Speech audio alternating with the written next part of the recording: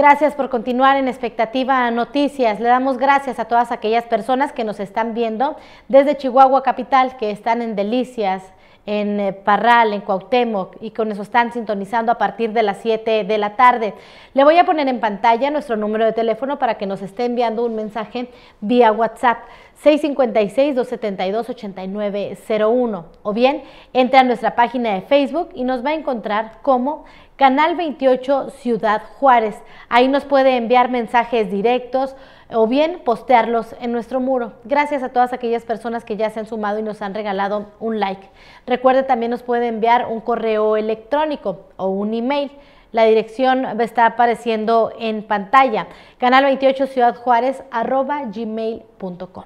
Si usted va a salir de vacaciones y quiere mantenerse informado, quiere tener el conocimiento de lo que sucede en Ciudad Juárez, en Chihuahua capital, puede entrar a nuestra página web. Nos encuentra como www.canal28.tv. A partir de las 7 de la tarde es que usted se puede comenzar a informar acerca de lo sucedido. Gracias a aquellas personas que cada día se suman más a este espacio informativo. Vamos a darle continuación a la información que les tenemos preparada. Este año se llegó a la meta en cuanto a Santa Bombero con 14,000 paquetes de juguetes y continúan llegando más juguetes a esta estación de Central de Bomberos. Fernando Vázquez, teniente de bomberos, comentó que debido a esto se busca llegar a más lugares como la Coordinadora de Zaragoza, Samalayuca y también a San Agustín, además de tener contemplados a los migrantes que habitan actualmente esta frontera. Destacó que esto ya es una tradición de 80 años que inició don Leonardo Solís Barraza con tan solo 14 juguetes. Vázquez agradeció a las personas que no solo comparten un juguete, sino que acuden a las instalaciones de protección civil o a cualquier estación de bomberos a llevarlo para brindar alegría a los niños de Juárez. 14,000 paquetes se van a entregar este año, igual que el año pasado, entonces aún tenemos respuesta de la gente, aún sigue llegando juguete. Gracias a eso, pues nosotros vamos a poder extender esta alegría a muchos lugares. Por ejemplo, Coordinadora de Zaragoza, estamos en espera de ver si también podemos llevar a Samalayuca y lo que es en San Agustín. Trataremos de llegar a los lugares o a los rincones donde la gente pues también está necesitada.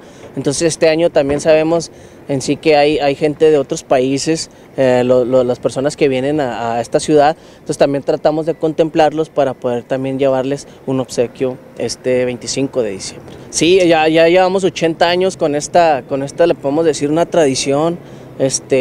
Gracias a don Leonardo Solís Barraza, pues esto inició con 14 juguetes, ahora estamos hablando que lo aumentamos a 14,000 bolsas, entonces más o menos una bolsita lleva de 10 a 12 juguetes. Entonces la gente de Ciudad Juárez, la gente del Paso, que también agradecemos a Nuevo México, a todos los que vinieron desde allá, porque igual no nada más es la ayuda de comprar los juguetes y regalarnos, ¿verdad? Es también que vienen y los traen, o sea, esa es otra parte, que no nada más los compran, vienen y los traen hasta acá. Entonces agradecer mucho a toda la gente que se toma el tiempo y económicamente aporta con un juguetito para los niños menos afortunados. Debido a que ya se llegó a la meta de 14,000 juguetes para Santa Bombero, los elementos estuvieron preparando todo este día, cargando cajas de tráiler para posteriormente llevar al Parque DIF y entregarlos mañana en punto de las 8 de la mañana.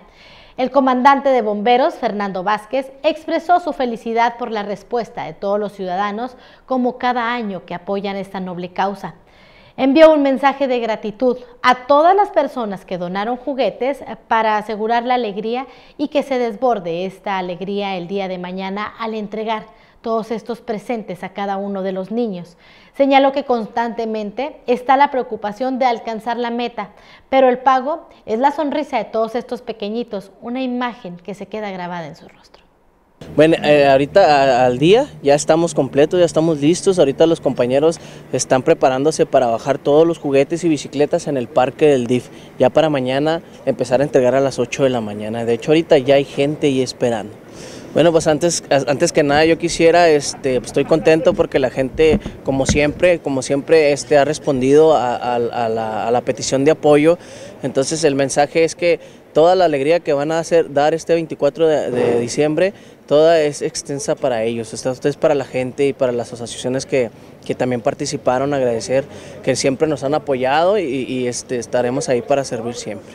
Bueno, para nosotros hay muchas emociones encontradas. Primero viene siendo la preocupación de alcanzar, ¿verdad? De alcanzar a completar con juguetes para los niños, pero a final de cuentas el gran pago es la satisfacción de que nos llevamos la alegría de ese niño plasmada nosotros siempre en la mente. Este 24 de diciembre, aparte de que nos llevamos el regalo más importante, que es la gratitud de los niños, la gratitud de la gente. Entonces, pues sabemos que ese día vamos a estar tranquilos porque logramos hacer, gracias a toda la gente, una buena causa. Mañana en punto de las 8 de la mañana es que dará inicio esta entrega de juguetes para todos aquellos niños que no tienen un regalo que abrir esta Navidad. Y mire, desde el pasado viernes, familias han decidido acampar afuera del Parque DIF, esto con la esperanza de poder estar recibiendo un juguete mañana por parte de Santa Bombero. Hasta este mediodía ya había 37 familias con 84 niños y 70 adultos. Se señaló que quienes hacen es porque esperan una bicicleta para sus niños. Están desde antier. Ahorita ya tenemos ahí 37 familias, tenemos 80 niños y 70 adultos, 84 niños para ser exactos y 70 adultos. Pues el mensaje es que consideramos, y siempre lo consideramos así, que no hay necesidad de venirse demasiado temprano, que esperen el día de mañana y llegar temprano, sí, que será a las 6 de la mañana, todo esto, y perfectamente alcanzarán juguetes, ¿verdad? Las líneas se hacen normalmente por los niños que quieren una bicicleta. Entonces por eso se forman esta línea inicial 3 días antes. Desde el pasado viernes a las 5 de la mañana, familias juarenses que saben acerca de esta tradición de Santa Bombero empezaron a darse cita en el estacionamiento del Parque DIF con la finalidad de ser los primeros en recibir un regalo mañana 24 de diciembre. Ellos señalaron que se quedan ahí debido a que hacen unas filas muy largas y en ocasiones es la única forma de que sus pequeños puedan estar recibiendo un regalo. Además, mandaron un agradecimiento a las personas que acudieron a llevar un presente y que hacen que esta esperanza continúe. Pues nomás este año. ¿Desde cuándo tienes aquí? Desde ahorita. ¿Desde ahorita? ¿Qué es lo que le pediste? ¿Qué es lo que quieres que te regalen? Una bici. Una bici. ¿Qué le dirías a la gente que dona, que trae los juguetes para que se los puedas regalar? Pues que gracias. Que a los que... Pues nomás este año.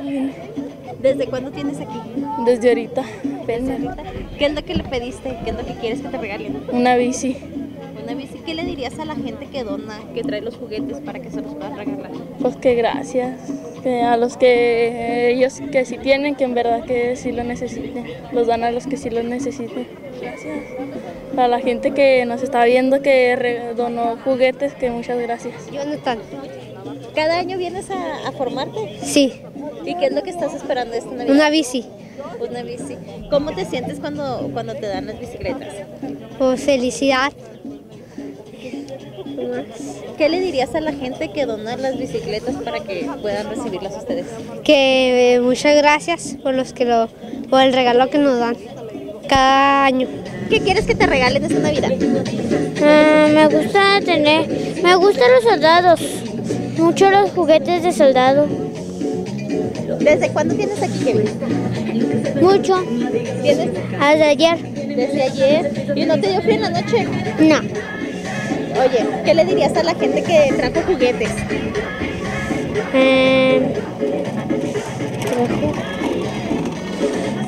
Gracias. Muchas gracias que trajeron los juguetes. Okay. ¿Con quién vienes, Kevin? Con mi mamá, ahí está. Desde el sábado a las 5 de la tarde. ¿Por qué tan temprano? Pues porque queríamos ser de las primeras para que pudieran los niños tener un regalo. ¿Qué es el regalo que están esperando? Pues el que escojan ellos, no vienen ellos, digamos, a decir quiero esto, lo que ellos ahí se vean. ¿No le parece que sería mejor venir ya el mero día? Pues no, porque se llena demasiadamente gente y ya no alcanzamos a veces, muy atrás. ¿No exponen a los niños a que se... No, ellos apenas llegan y luego ya se los llevan O si usted viene y ya se Yo queda. soy la que me quedo aquí. ¿Cuántos niños trae? 5, ¿Cada año viene? cada año vengo. Ay, que muchas gracias. Que por ellos mis hijos van a recibir un regalo. ¿Cómo se siente usted, o sea, de cuando recibe los regalos? Muy a gusto, contenta porque a veces no tenemos para comprarles nosotros. Bueno, llegamos temprano por lo que es la localidad. Queremos, pues si seguimos viniendo, esperemos no cada año, queremos pues ser de los primeros para salir rápido y aprovechar el transcurso del día y pues seguir las fiestas con nuestra familia. ¿Qué es lo que esperan que les regalen esta Navidad?